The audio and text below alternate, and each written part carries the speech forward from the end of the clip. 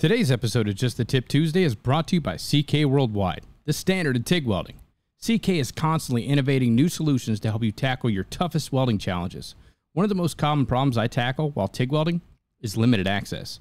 Sure, flexible torches are nice and all, but they're also limited when it comes to flexibility. That's why CK developed the FlexLock torch. My personal favorite, and the one that I use the most, is the FlexLock 230 water-cooled torch. The FlexLock torches have a full 360-degree rotation, allowing you to achieve the perfect work angle when you have limited access and limited space to work with. The FlexLock 230 has a full 100% duty cycle and features an ergonomic module design. Get your CK Worldwide FlexLock today, along with other genuine CK Worldwide parts and accessories, through your local CK authorized dealer. If you're not sure where your closest distributor is, head on over to ckworldwide.com and click on the Find a Dealer tab. It's that easy. CK Worldwide, the standard in TIG welding. Now let's get into the episode.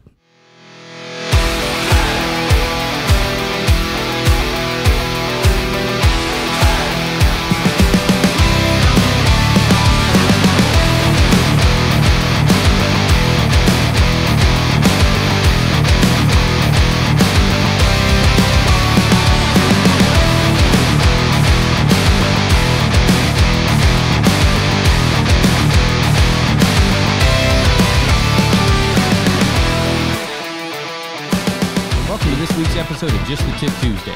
I ran across a very common question the other day on Facebook and also had a couple instructors reach out to me about the same topic. I've also run into the same issue several times during my time in the field and numerous times while teaching people how to weld, and that issue is arc blow, or electromagnetic blowback, but we'll just stick with arc blow. Now, if you've ever ran the shielded metal arc welding process, you've no doubt had this happen to you, and you know as well as I do, it sucks. Arc blow is essentially, it's a deviation of an arc from its intended path. So we know when we strike the arc, we know which direction we want the arc to go, but sometimes it doesn't always go that way. It's usually the shortest distance between the welding electrode and your workpiece.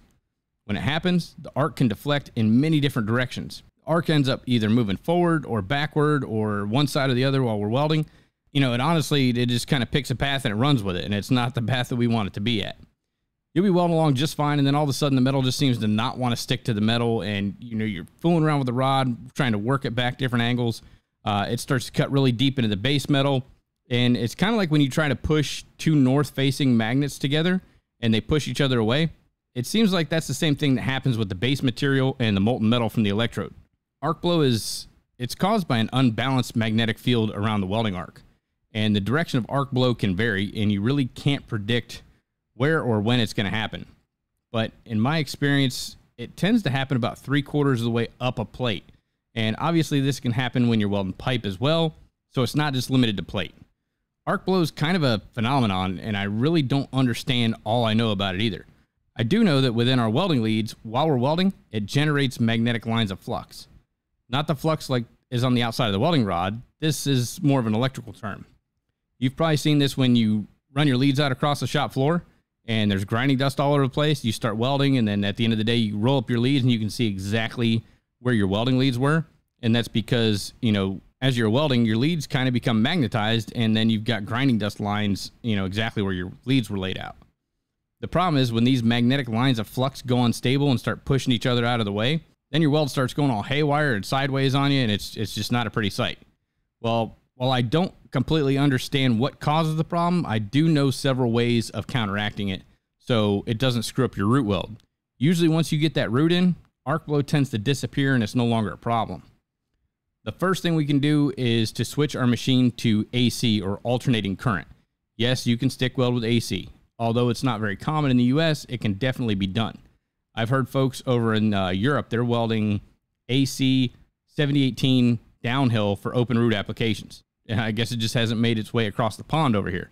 So switching to AC is going to help because it doesn't really have a polarity. It's switching back and forth between positive to negative 60 times a second. So arc blow is no longer an issue. Now there's a few things that you have to consider when you switch over to AC. The first thing is, can your electrode run on AC? Now, the most common rod that's out there is 7018. That's God's rod, right? 7018 can be run on AC. But you're going to have to bump up your amperage a little bit because now you're splitting between fill characteristics and penetration characteristics. So crank up those amps by about 10 to 20 amps or so, depending on the diameter of your electrode. Another thing you're going to want to consider if you're going to switch over to AC is, are you welding to a specific code or a WPS? You want to make sure you're allowed to switch to AC. In the AWS D1.1 structural code book, polarity is considered an essential variable. So that means we can't switch it. So if it says on the WPS DC positive, that's what you have to run. Otherwise, you got to get the entire procedure requalified. But if you're not welding to a code, you should be fine. Once you get that route in, you can just switch back over to DC reverse polarity and finish it out just like you're used to doing. The next thing we can do is try wrapping the welding lead, the lead that's going to the workpiece. We can wrap that around the object that we're welding. Obviously, not within close proximity to where you can be doing the welding, because we don't want to melt our leads. If you're a student, you can take that ground lead or workpiece lead and you can wrap it around the fixture arm. If you're out in the field, you got a column, you got a piece of pipe, you can, take that lead that's attached to your ground clamp and wrap it around that piece, 3 or 4 times. That seems to do the trick. Don't ask me why it works. It just does. One engineer kind of explained these theories to me and how they're able to work, and it's because of something called PFM. Pure frickin' magic. So that's the best way to put it. The next thing we can do is try to reposition our workpiece clamp. So if I'm going to be running an electrode that's 1/8 inch in diameter or less, I want to weld away from that workpiece clamp. So let's say I'm doing some vertical. I'm going to go ahead and put that workpiece clamp on the bottom, and then I'm going to weld vertical up. If I'm welding left to right, I'm going to go ahead and put the clamp on the left, so on and so forth. Now, if you're welding with an electrode that's 5/32 or larger, you're going to want to weld towards the ground clamp. So if I'm welding in vertical, I'm going to go ahead and take that workpiece clamp and I'm going to put it at the top of the plate. If I'm welding left to right, I'm going to go ahead and put it on the right side. I want to weld towards that workpiece clamp. I don't know why it works. It just does. Once again, PFM. The last method is my favorite, and it's my go-to anytime that I have to make a weld where I think I might experience any arc blow, and that's a jumper clamp. And this is something that my buddy Ryan Eubank showed me many, many years ago, and it works every time without fail. You simply take a 12 to 18 inch piece of welding cable, or longer if need be, and put a workpiece clamp on either end. So now you just have 2 workpiece clamps on either side of a cable.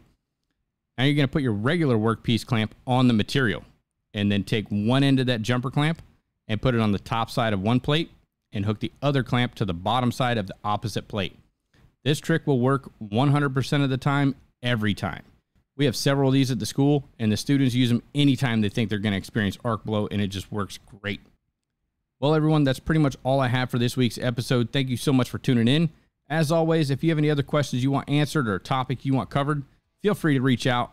All the various ways to contact me are listed in the show notes section at the bottom of your podcast app. You can also find them on the Arc Junkies website, arcjunkies.com. If I choose your question, I'll send you out a free sticker pack, and I'll give you a shout out on the show. Hope you all have a great rest of your week. Stay safe out there, and until next time, make every weld better than your last.